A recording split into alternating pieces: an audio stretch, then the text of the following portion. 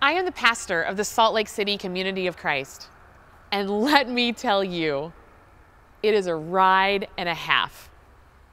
I love my congregation, and I can assure you that it is unlike any other congregation in the entire church. First of all, there are only about 4 or 5 lifetime Community of Christ members that attend the congregation. Everyone else has found us and has wanted to be a part of us. Also, we have visitors every single week, wondering who we are and just checking us out. It always keeps us on our toes. Now, these visitors are all different, of course, but many of them ask the same questions. What do you believe about God? What is this concept about worth of all persons? Do you believe that Joseph Smith Jr. was a prophet? And so on and so forth. And almost overwhelmingly, these visitors tell me the same thing every single week. And it's something that I want to say to you too, because you are part of this journey as well. Almost without fail, the visitors will say something like, "You are everything that I want in a church. You are accepting. You are Christ-centered. You have humility. You believe that everyone has worth. Why have I never heard about you before?" Friends, I get to hear this every single week. And I want you to hear it too. Community of Christ is one of the best kept secrets in the world.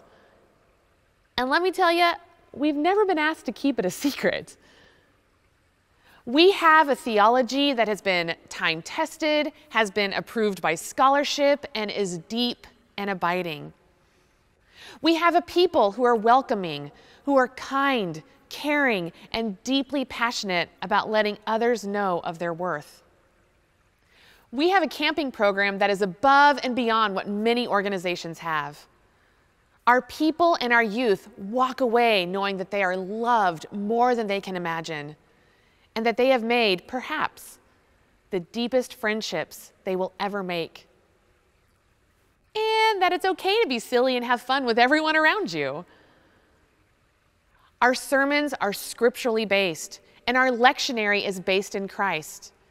We encourage our people to live a life like Christ, which is why we walk through the dark season of Lent, learn about Christ's life during ordinary time, and move into Advent and the celebration of Christmas together.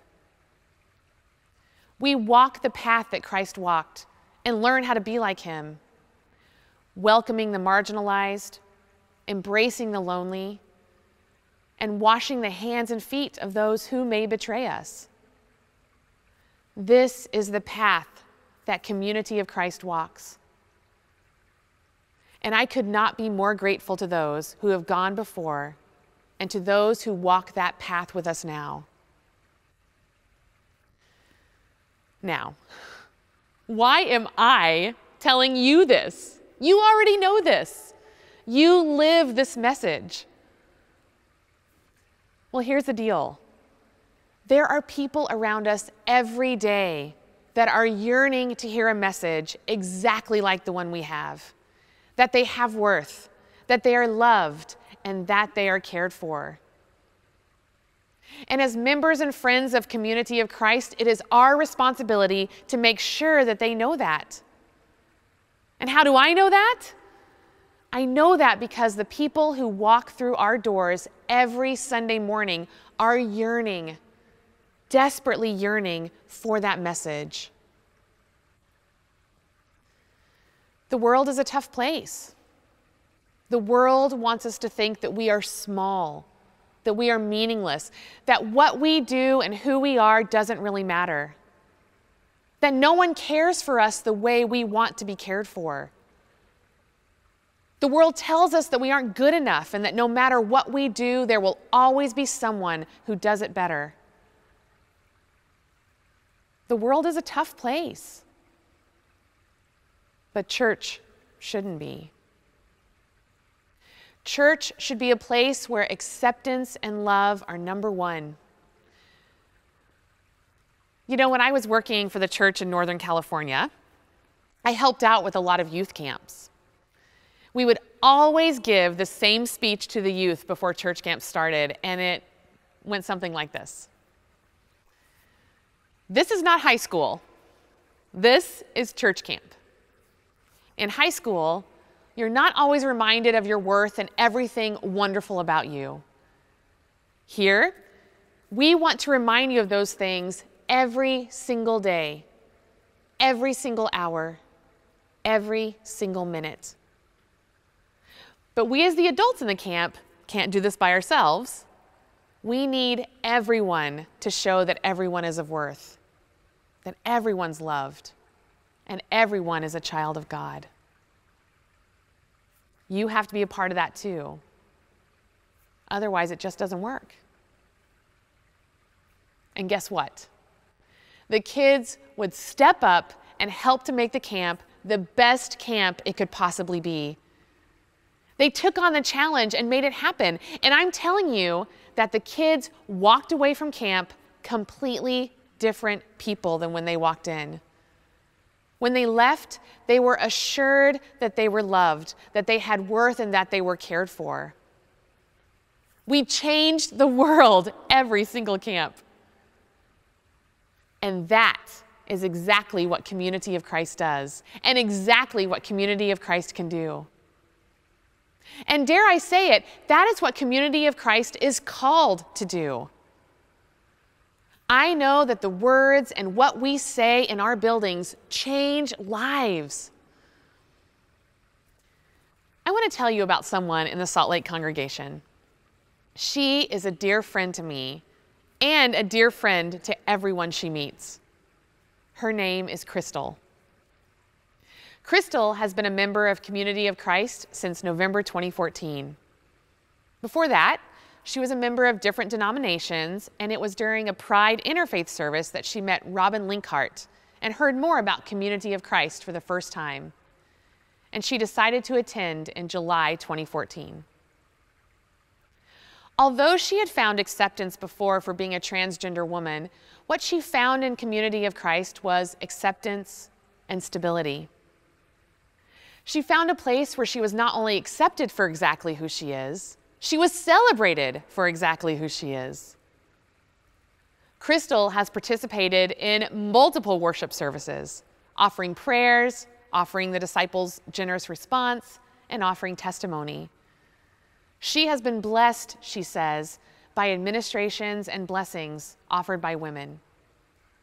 And these blessings have helped her find a job, a place to live, and a reliable car.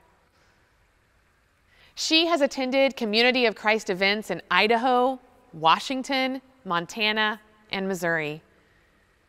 Her life has been expanded since becoming a member of Community of Christ. And the congregation in Salt Lake City has been expanded because of her. Crystal reminds us of our transgender brothers and sisters who need support, who need care, who need a place that they feel welcome and can call home, and who need the reminder that they are people of worth and children of God.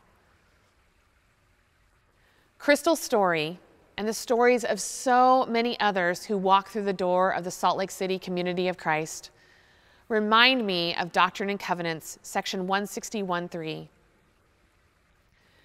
Open your hearts and feel the yearnings of your brothers and sisters who are lonely, despised, fearful, neglected, unloved. Reach out in understanding, clasp their hands, and invite all to share in the blessings of community created in the name of the one who suffered on behalf of all. Do not be fearful of one another. Respect each life journey, even in its brokenness and uncertainty, for each person has walked alone at times. Be ready to listen and slow to criticize, lest judgments be unrighteous and unredemptive. Be patient with one another, for creating sacred community is arduous and even painful. but it is to loving community such as this that each is called. Be courageous and visionary, believing in the power of just a few vibrant witnesses to transform the world. Be assured that love will overcome the voices of fear, division, and deceit. And as I said before, community of Christ is all kinds of awesome, and we've worked hard to get to where we are. And that working hard has included some painful moments, and some unpleasant moments, and some moments where we've had to apologize to each other because we just didn't get things right. But still, we try. We continue to want to be in relationship with each other because that is what sacred community means. Even in the difficult times, even in the awkward times, and even in the arduous times. Because being in sacred community together means that we help one another through the times that are challenging and complicated. We work together to remind each other of God's call to be welcoming, to openness, and to show love to those who seem a bit unlovable. So I want to tell you again, what an incredible group of people you are. A group of people who discern and trust that they are moving in the direction of God's call. A group of people who are trying their best to be the hands and feet of Jesus in the world. And a group of people who have opened their hearts to feel the yearnings of brothers and sisters who are lonely, despised, fearful, neglected, unloved. This is who we are. This is community of Christ. This is not the world. This is church. In the world, you're not always reminded of your worth and everything wonderful about you. Here, we want to remind you of those things every single day, every single hour, every single minute. But we can't do it ourselves. We need everyone to show that everyone is of worth, everyone is loved, and everyone is a child of God. You have to be a part of that too. Otherwise, it just doesn't work. Thank you, friends, for the incredible work that you do. And I pray that we can continue to do this essential and life-giving work together.